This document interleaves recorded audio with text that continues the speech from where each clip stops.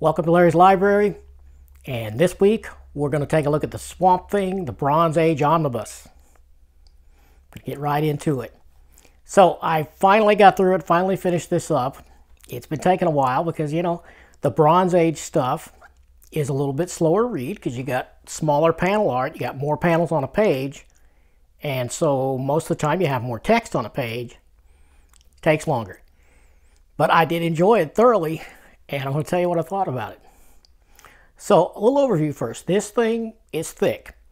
It actually looks like one of the more current Marvel 1,200 to 1,500 page omnibuses when you look at it. That's how thick it looks. But these pages are thicker than most of the current Marvel omnibuses and maybe some of the DCs. I don't know. But it's got the old-fashioned thick paper on it. Now, it's only 928 pages. Which doesn't sound like it should be a big burden to me, you know, but with these extra thick pages, it's a little dicey. But I'll get into that in a minute. Anyway, it is 928 pages. It's still in print. Well, maybe it's not in print, but there's certainly plenty of copies still out there. So maybe it's in print, I don't know. But it is available as of the time of shooting this, still at instocktrades.com, which is where I got mine.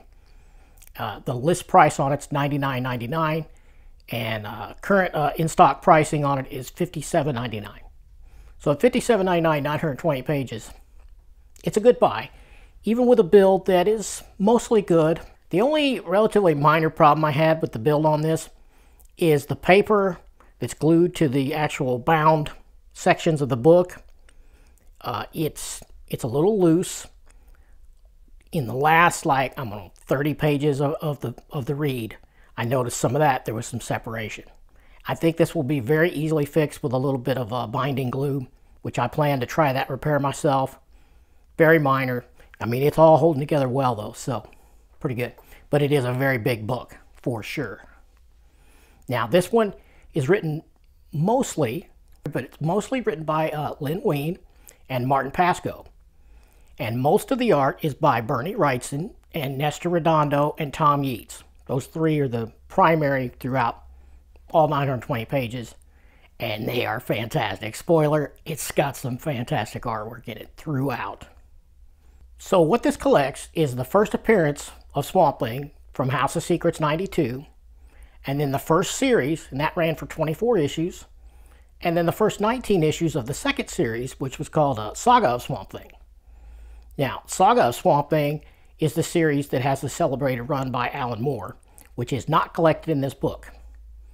That is collected in the big, beautiful Absolutes, which I have all three of those. Haven't read those yet. That's probably next. So, more on that later. It also includes the first Swamp Thing annual, which adapts the first movie appearance of Swamp Thing, which was the movie directed by Wes Craven. Teenage Larry saw that, and basically all I remember about it was Wes Craven and it starred Adrienne Barbeau. I'm just going to leave it there. So, oh, I should also mention the art team of Stephen Bissett and John Tottleben. Their first Swamp Thing artwork happens in the last half of Saga that's included here. And that is some stellar stuff too, for sure. So, yeah, you can well imagine I enjoyed this thoroughly. It was a really, really great read. Fantastic artwork, like I said. You know, Bernie Wrightson does, I think, the first 10 or 12 issues of this. And I am a huge Bernie Wrightson fan. I mean, everybody should be. The guy was a master. You know, we lost a great talent when he left this earth. But at any rate, so I was really, you know, as I came to the end of his run, I was like, oh man, this is not going to be near as good without the Bernie Wrightson art.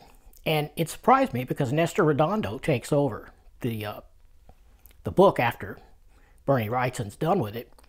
And I gotta say, Nestor Redondo, I mean, I always kind of liked what I'd seen of him, but I gotta tell you, I would say he is about, at least in Swamp Thing, he's about 85 to 90% as good as Bernie Wrightson was on it. And that's high praise indeed for me. Yeah, he was really great. And he finished out pretty much all of the rest of the first run, that first series.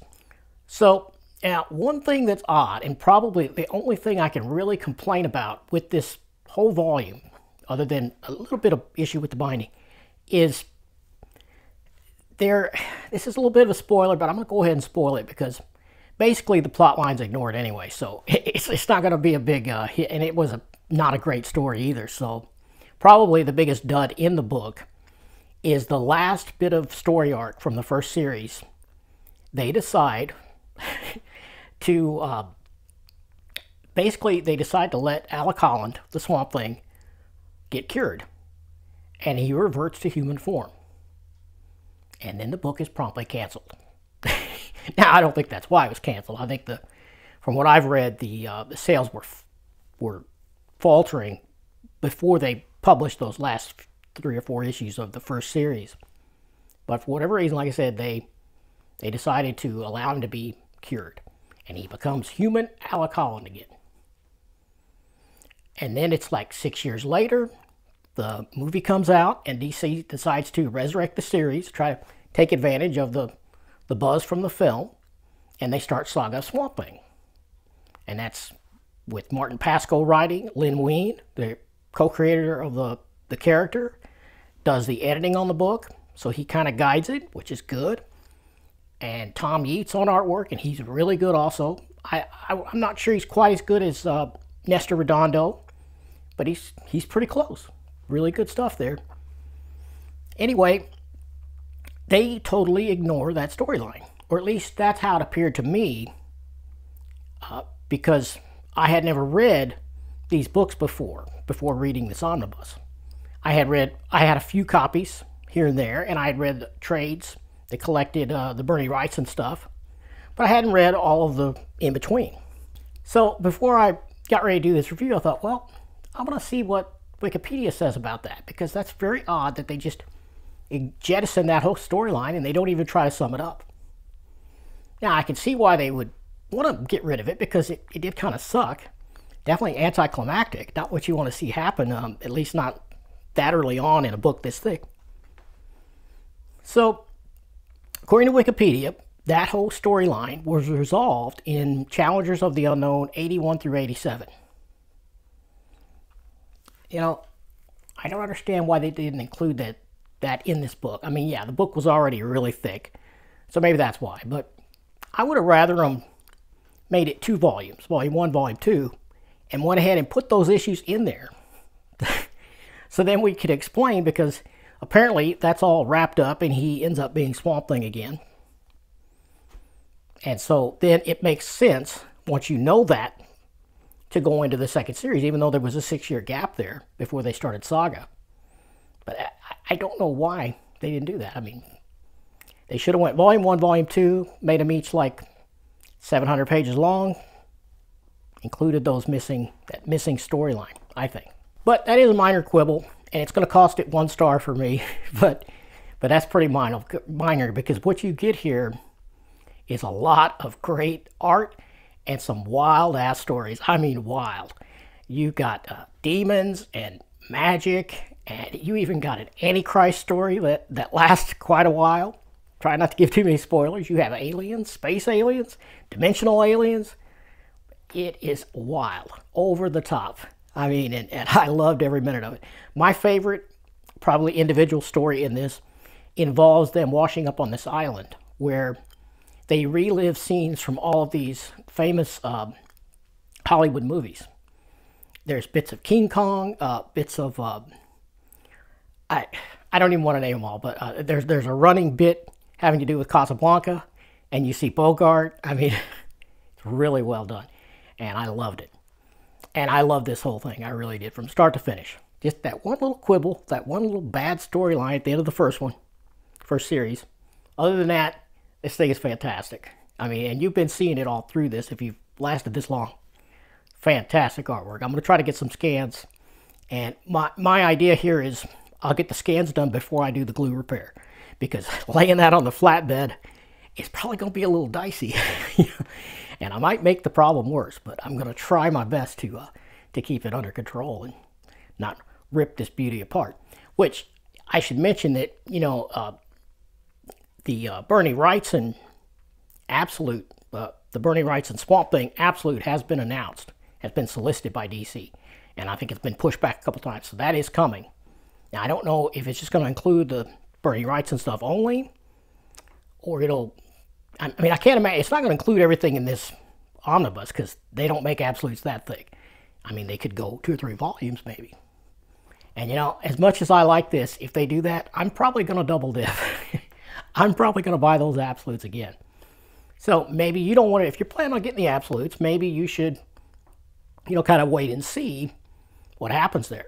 But it's up to you. This thing's available now, and it's at a pretty good price. And yeah, I give it 9 out of 10 stars. This is definitely top-notch material for the most part. That one little caveat. Other than that, this thing is great. It really reads well. Now, one thing I was impressed with, having said all that, is where, you know, they ignore that one storyline, or they seem to. And I was afraid that they were ignoring all of his original crew, you know, his... the people that he worked with. I don't want to say their names because I don't want to give much away, but I'm talking about Agent Cable and Abigail Arcane, and some of those characters aren't mentioned for the longest time in the second series.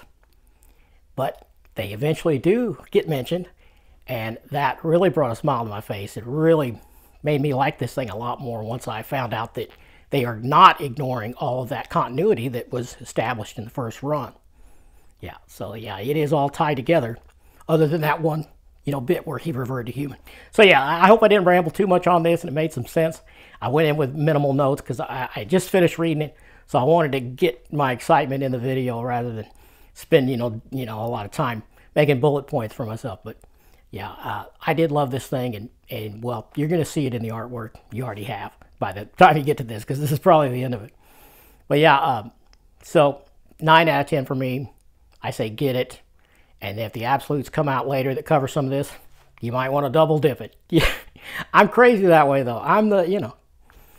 Anyway, if you like this kind of stuff and you enjoyed it, give me a thumbs up, and if you really liked it, you want to come back for more, please subscribe, and I will see you on the next one.